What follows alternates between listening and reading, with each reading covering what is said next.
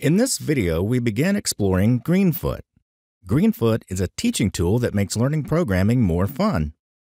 Greenfoot uses Java as the underlying programming language. Java is one of the most popular languages in the world, and it's been around for decades. Greenfoot even includes its own library of code that extends upon Java, making it easier to create graphics-based games and animations. In fact, everything we create in this course will be some kind of game or animation. Greenfoot is also an example of an IDE. IDE stands for Integrated Development Environment. An IDE is an application that has all the tools needed to write programs. The big three tools are a text editor for writing source code, a translator for turning source code into what's called machine code, and a debugger for helping find problems in source code. Source code is the code we write to create our programs. Again, in Greenfoot, our source code will be written using Java and the Greenfoot library. And that's the focus of this course, learning a programming language and how to write source code to create computer programs. Now, I mentioned that an IDE includes a translator. The processor doesn't directly understand Java. It understands machine code, which is the native language of the processor. We could program in machine code, but it's extremely tedious and difficult. Java makes it much easier. However, a program written in Java has to be translated into machine code before it can run. In the case of Java, the translation process involves two major steps: compiling, then eventually interpreting the source code. So when you hear me refer to compiling code, this is what I mean: translating Java source code we write into machine code the processor understands. We'll see how to compile source code from within Greenfoot soon. At this point, you should have Greenfoot installed. You should also have the book Scenarios folder downloaded and unzipped. Start Greenfoot however you choose. In Windows, I can type Greenfoot in the search bar. The following appears. If you've just installed Greenfoot, it will open to a blank screen prompting you to create or open a scenario. In Greenfoot, the word scenario is synonymous with program or application. A given scenario contains all the files necessary to make that particular program. As previously mentioned, the scenarios we create and use in this course will produce games and animations. We'll start with the Leaves and Wombats scenario, which is a small game from the book Scenarios folder. In Greenfoot, go to the File menu, click Scenario, then Open. Next, locate the unzipped Scenarios folder, go to Chapter 1, and select Leaves and Wombats. You don't have to go into the Leaves and Wombats folder. You can just select it, then click the Select Folder button. We see three main areas: the world, which in this scenario is the sandy area covered with the grid. All Greenfoot scenarios have a world, and they can all look different. The next area is the class diagram, which gives a visual representation of the structure of the scenario. Last are the execution controls, which are buttons to run and reset a scenario. The class diagram shows us the class structure for the scenario. We see the classes World, Wombat World, Actor, Wombat, and Leaf. Java is an object-oriented programming language, abbreviated OOP. Some people pronounce it OOP, though I prefer to pronounce individual letters in acronyms. OOP languages use classes and objects. A class is a blueprint for creating something. An object is that something created from a class. For example, in real life, a contractor might build a house from a blueprint. The blueprint is analogous to a class, while the physical house he builds is analogous to an object. Now, if we were to look at the underlying source code for the Wombat class, we would see it has all the code necessary for creating a wombat. We'll look at this source code later. If we create a wombat from the Wombat class, we've created an object. This is represented in part by a picture of a wombat out in the world. Let's see this in action.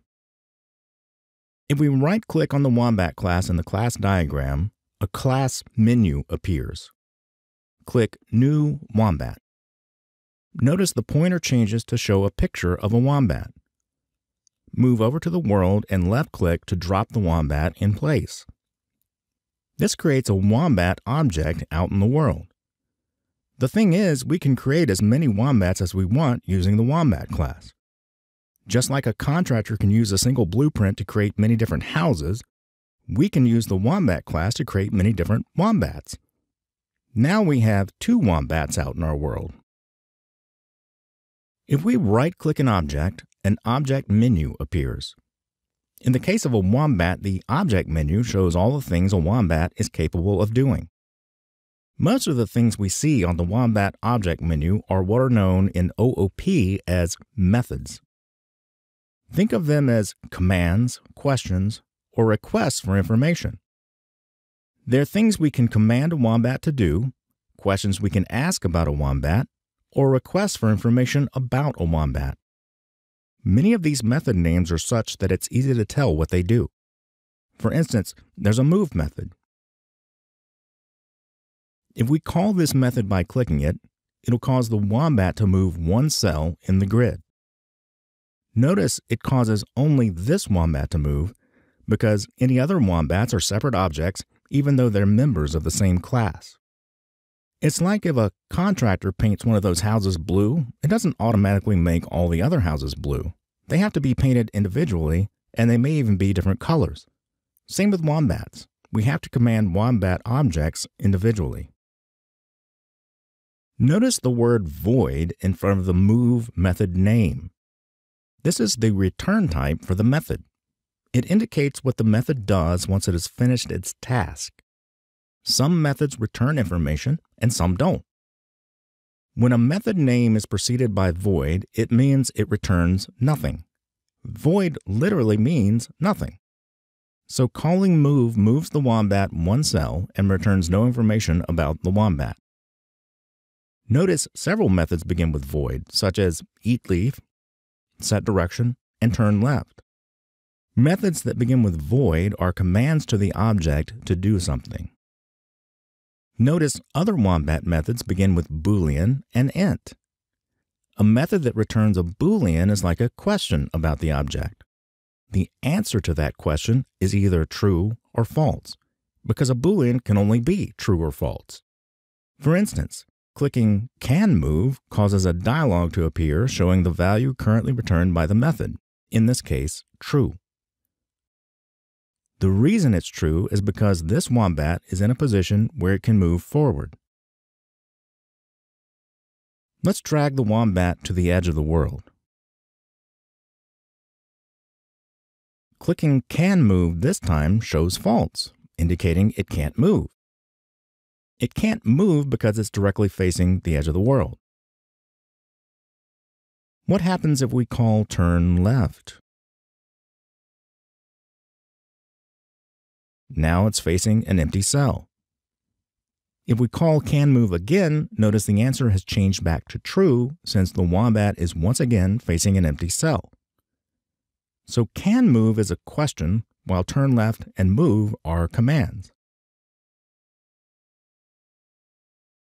What about methods with a return type of int?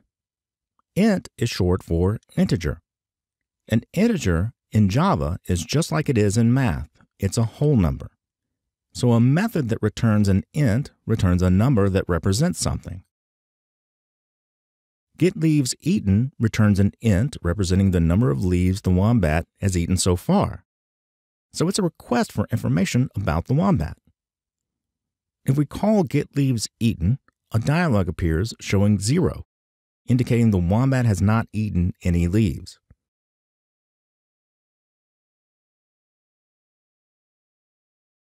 Let's put a leaf in the world.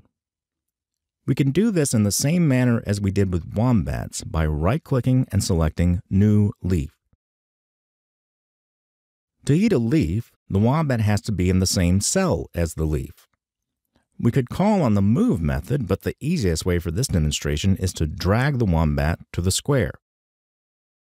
Now click the wombat.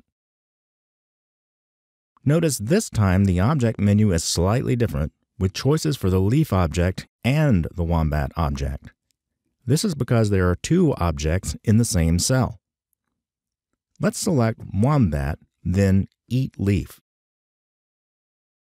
Notice the leaf disappears from the world. Calling get leaves eaten, the dialog now returns 1 like we expect.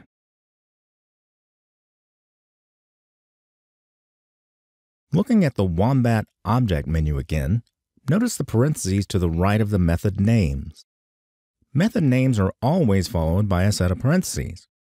Sometimes the parentheses are empty, and sometimes they have something inside, such as is the case with setDirection. In this case, direction is what is referred to as a parameter. A parameter is used when the method needs additional information passed to it so it knows how to do its job. In the case of setDirection, which is a command to the wombat to change its direction, it needs to know which direction to face, up, down, left, or right. Notice direction has int in front of it. This means the direction is represented as a whole number, because that's the way whoever created this method decided it should work. They could have instead created it to accept letters or words, but they decided it would be easiest to use whole numbers. Notice when the dialog appears, this time it's requesting information from us. Look in the comments at the top of the dialog. The direction parameter must be in the range 0 to 3. In other words, we can only enter 0, 1, 2, or 3 representing the direction the wombat should face. Let's try 0. Now it faces right. Let's try 3.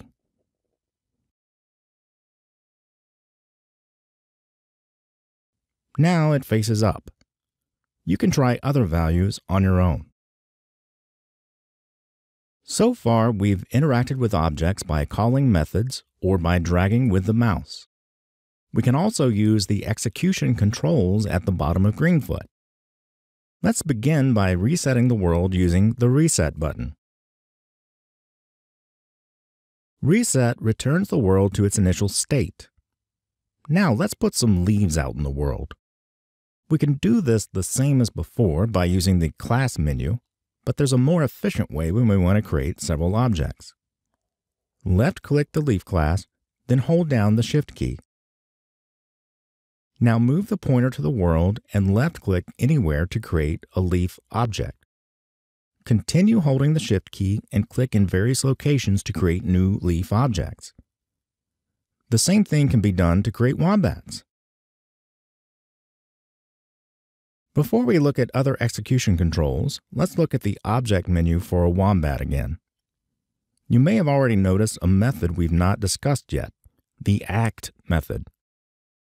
All objects in a world have their own Act methods. Calling the Act method makes the object do whatever it should do at the moment. It's a void method, so we know that in the case of a wombat, it's a command to make the wombat do something. What does a wombat do? There are 3 basic behaviors. If it's sitting on a leaf, eat the leaf. Otherwise, if it can move, move forward 1 cell. If none of the above, then turn left. How do we know this? By looking at the underlying source code. We can do this by right-clicking the class name and clicking Open Editor, or by double-clicking the class name. This is a bit advanced at this point, and I don't want to confuse you. Notice where it says Class Wombat, indicating this is the code for the Wombat class. Further down, we find the Act method and the code inside it. This code is what makes the Wombat perform actions when the Act method is called. The code is what we'll learn to create ourselves as we go through the course. Let's go back to the Object menu for a Wombat and select its Act method. This causes this wombat, and only this wombat, to perform one of the 3 behaviors programmed into its Act method. Again, this is because each object has its own Act method that must be called for the object to act. Let's look at the other execution control buttons. Clicking the Act button causes both wombats to act. Clicking the Act button calls the act methods of all objects each time the button is clicked. So using the Act button, we can see the scenario run one step at a time. This can be useful for observing program behavior during program development. Let's put a leaf on the edge of the world and a wombat in an adjacent cell. Before clicking the Act button, think about the behaviors we discussed that are coded into the wombat's Act method. What will happen when we click the Act button? Has it found a leaf? No, because it's not in the same cell as a leaf. Can it move? Yes, because it's not at an edge of the world. Since the answer to that is yes, we know that clicking the Act button moved the wombat forward one cell. What will happen the next time we click the Act button? We go through the same questions. Has it found a leaf? Yes, because it's in the same cell. Since that's yes, it will eat the leaf. What will happen the next time we click the Act button? Has it found a leaf? No, since it just ate the leaf, it's no longer in a cell with a leaf. Can it move? No, because it's facing an edge of the world. The only other option programmed into the wombat is to turn left. We can continue in this same manner, answering the questions, and as soon as one is yes, the wombat acts accordingly. The Run button calls all act methods repeatedly until we press pause. This is how a scenario is normally run, especially once it's completed. Now you may be wondering, if all objects have an act method, why do the leaves not do anything? This is because their act methods don't have any behaviors programmed in. They just sit there waiting to be eaten. As programmers, we can program objects to act however we want, or not at all. Let's look at another Greenfoot scenario. Go to Scenarios, Open, Asteroids 1.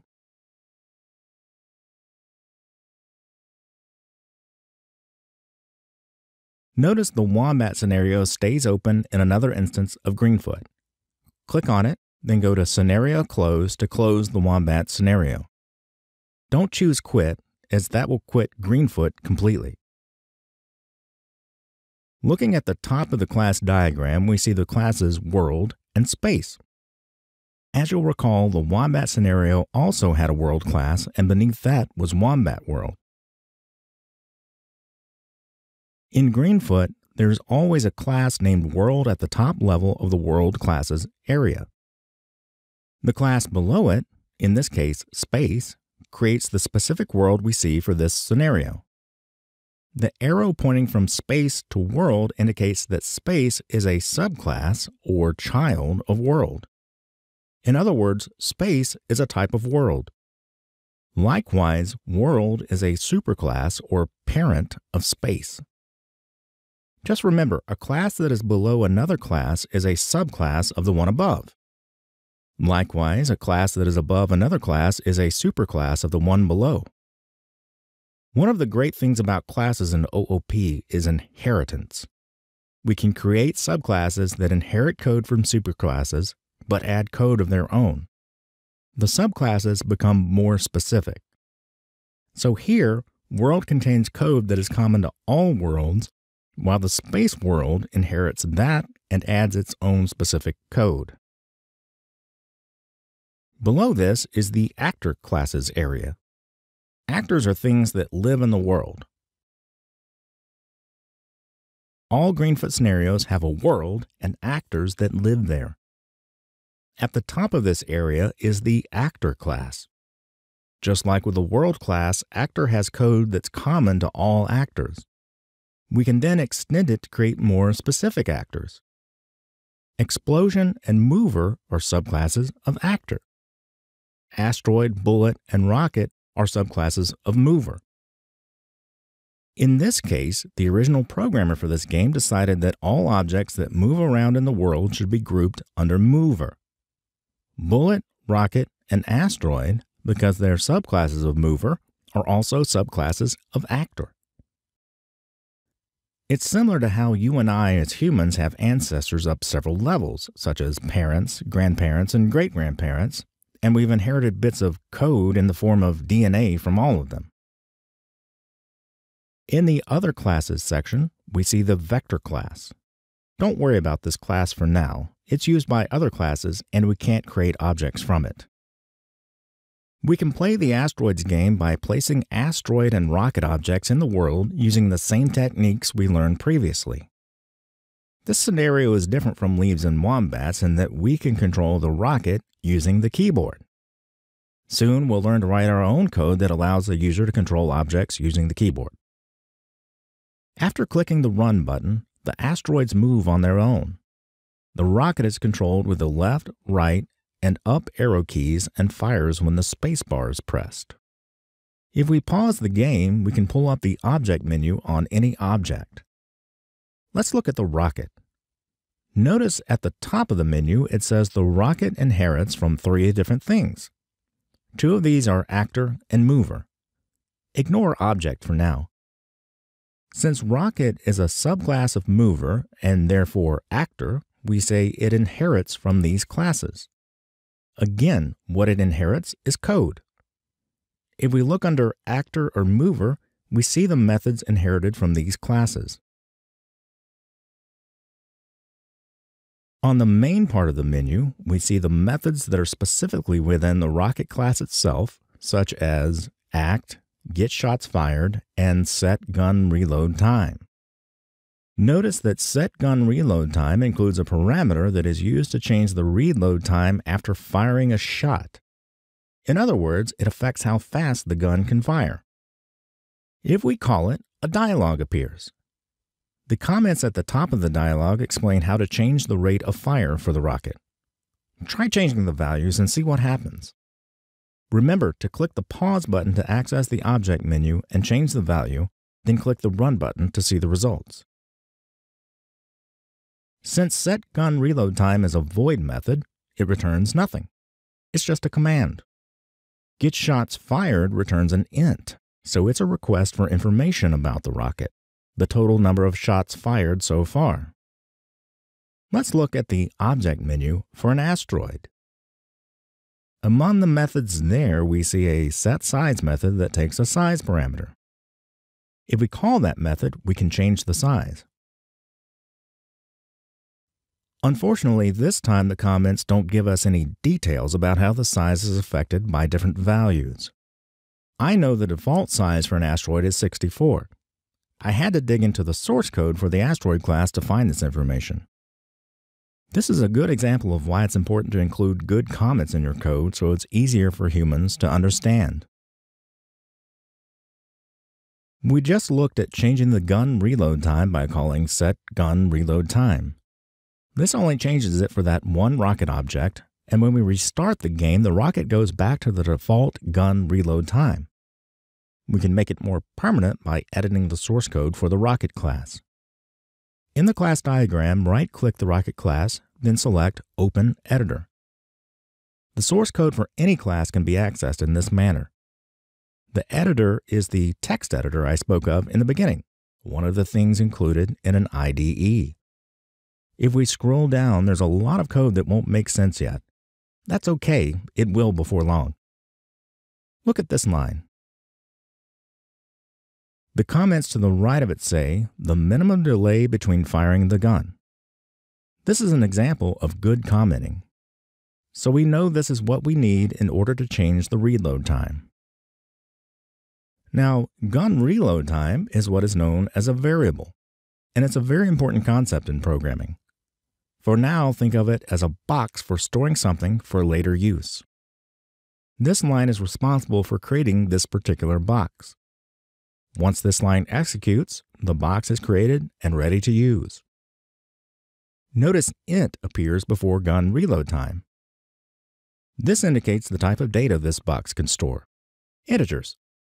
So gun reload time can store whole numbers, nothing else. Next, look at this line. This is a special type of method we'll learn about later. It's responsible for creating the rocket and setting certain values. The first value to be set happens to be gun reload time. Remember, we already created the box in the code above. This line here is where something is finally stored in the box. Currently it's set to 20, which is some amount of time. We'll say 20 milliseconds. The units aren't actually specified anywhere. Let's change the 20 to 5 so there is only a delay of 5 milliseconds between the gun firing. Notice there is a compile button at the top of the editor. Anytime we make changes to the source code like this, it has to be recompiled. Now with Greenfoot version 3 and above, it automatically compiles the code anytime changes are made. So in my case, I don't need to recompile. Just be aware of that, since most IDEs don't recompile your code for you. Once the code is compiled, the program can be run. Notice how much faster the gun fires now.